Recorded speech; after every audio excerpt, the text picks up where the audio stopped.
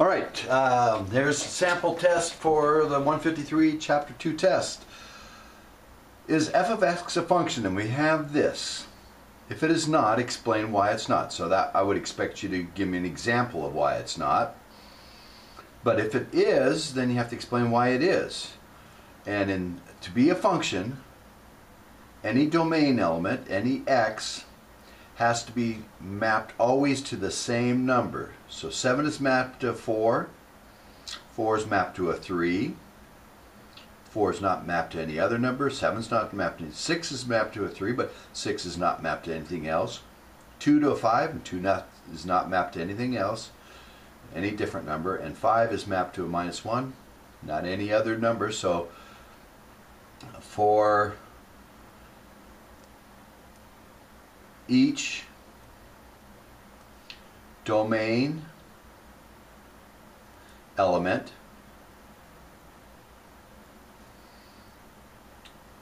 there is only one range element. So it is a function.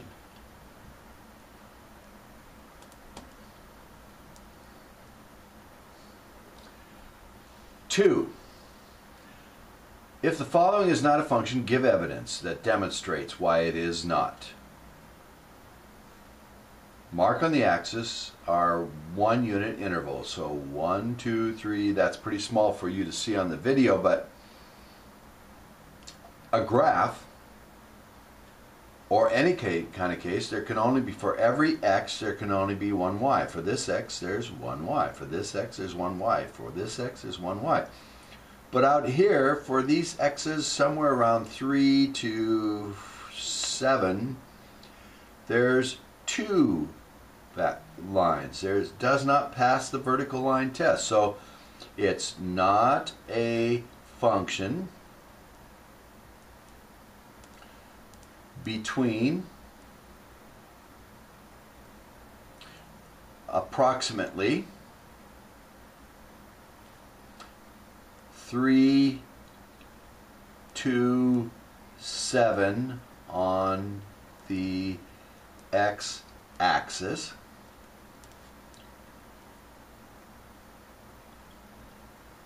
where there are two y values for each x value.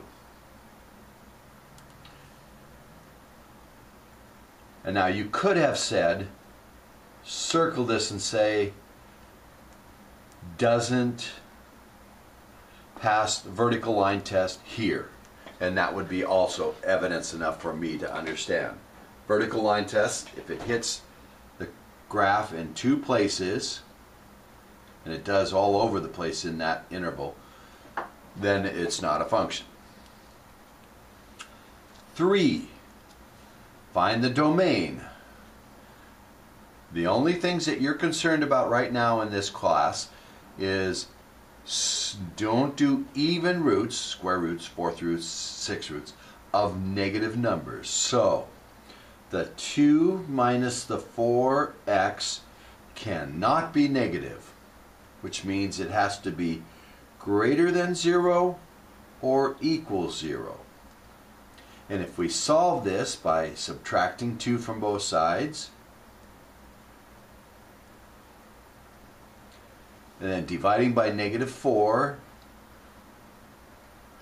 and if we divide -2 by -4, we get +1/2. But at this step, we're dividing by a negative, and so we have to flip the inequality sign. So the domain can be written in set notation, the set whose elements are numbers, such that the numbers are less than or equal to 1/2, or you could say on the interval from -infinity up to 1/2, including 1/2, or you could write all reals less than or equal to 1/2. B. A lot of people get confused by this. It says f of x from problem number 1. Number 1 is up here. See f of x up there? What is its domain?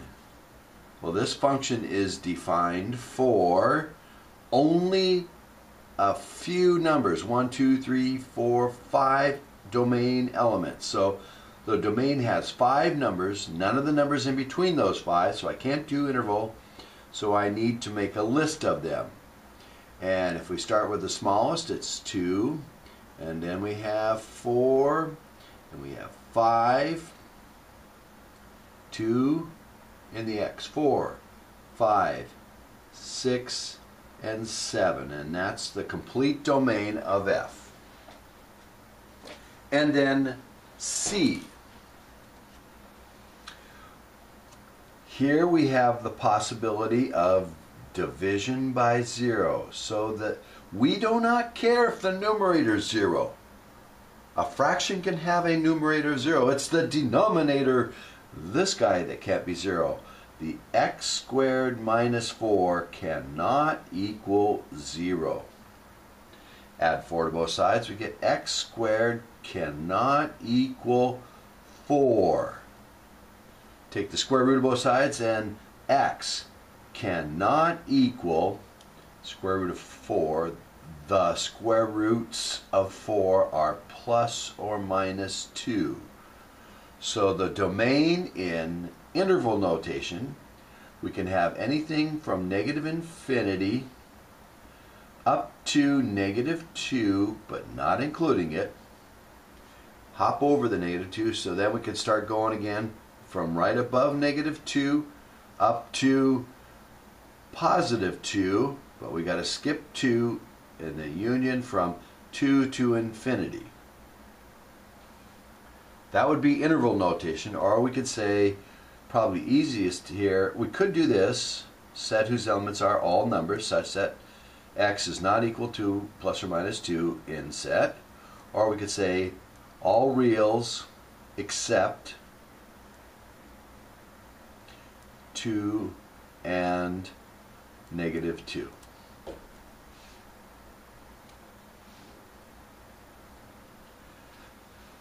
Four. What is the range of this graph? The range is the y values.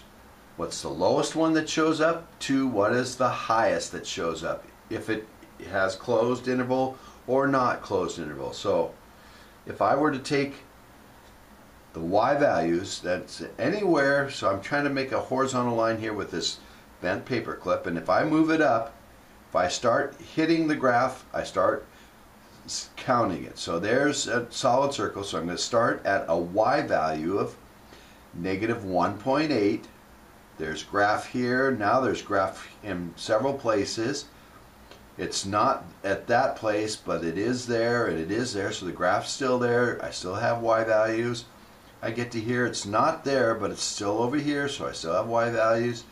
Get to there, there's y value there, and then there's y values even higher, all the way up to, but not including the 2. I'm looking at the y values. Don't look at the x's when I'm doing range.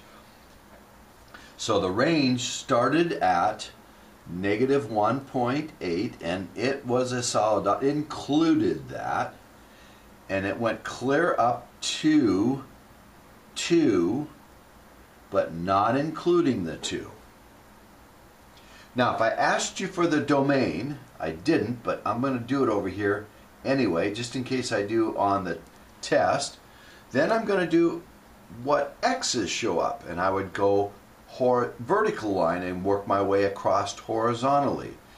This graph starts showing up at negative 3, but not including it because of the open circle, and then the line is there all the way up until here it looks like it's going to disappear, but it pops back right there, so it's still there at 0, but then there's no value for, I'm doing the x's, so I'm not looking at the 2 now, I'm looking at the 1.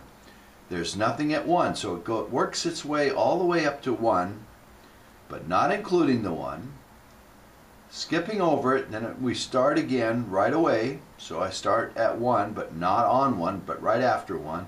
And it stays there all the way up to 3. And we can include the 3. So that would have been the domain if I had asked for it. Find the intercepts. Well, there's going to be x-intercepts, and they're points. So you better list them as points. And x-intercepts have y's as zeros, and that's where it hits the x-axis. Looks like here, but that's not there. That's a hole. And it looks like it hits here at -1, 0. Moving further across, next place it hits the x-axis is over here. I didn't label that point, but you should be able to estimate it. It looks like it's about 1, 2, a little less than half, maybe 2.4, so anything close for an estimate, and y value of 0. Now what about y-intercept? So I'll do those up here. Y-intercept. I'll give you more room on the test, but on sample test I wanted to save some paper. Y-intercept, so I'm going up the y-axis. Where does it hit? Well, it looks like it's going to hit there, but that's an open, so it's not. Keep going, and it hits there. 0, 1.5. And that's the only place it hits the y-axis. Now it says, find the value of the function. How high is it?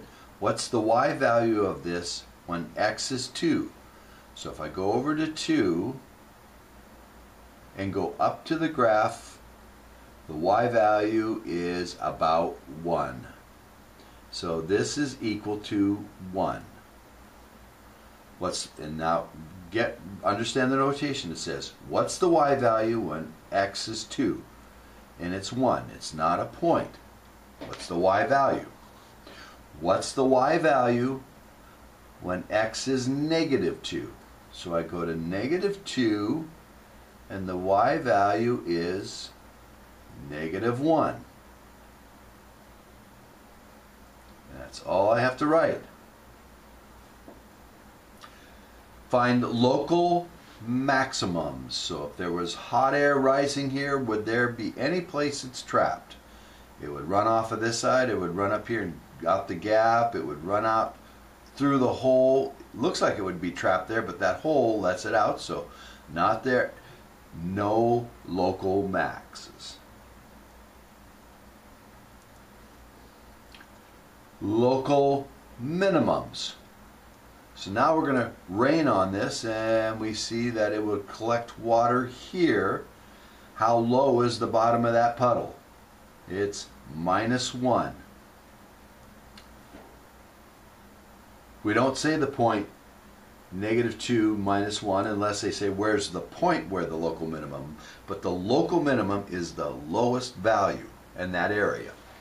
Is there any other place where the water would puddle? And it runs off of this, it runs, the only place it collects is right there, so there's only one local minimum. Is there an absolute max? So now we're just looking, is there a very highest place, which would be the upper end of the range. And the upper end of the range is 2, but it's opened, so there is none. There's an open circle.